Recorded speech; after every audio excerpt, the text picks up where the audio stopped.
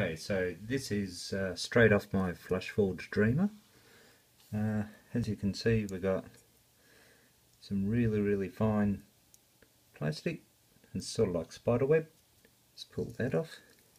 Now this is the Raft of the Flashforge Dreamer. So let's see how easy this comes off. Oh, that was pretty easy. That wasn't a problem at all. So that's the Raft. That's off. Now this is the support structure. I'll see if I can get a close up. Okay, so that's the support structure, and we should be able to just squeeze that. Yeah, that just comes off real easy. That's not a problem. Okay. Alright, so yeah, that comes off really easy. It's just falling off really. Yeah, perfect. Alright, and as you can see, I've printed a hook. This is for my car, so clips in the side so you can hold your shopping bags.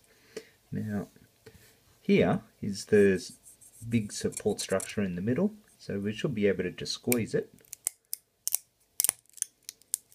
and yeah, there's like no effort at all. And that's it. Okay, that was actually a bit easier than I imagined. But we've got like one little strand here, so we'll just chop that. And a couple of little strings underneath. We'll see if we can give them a bit of a chop. Chop.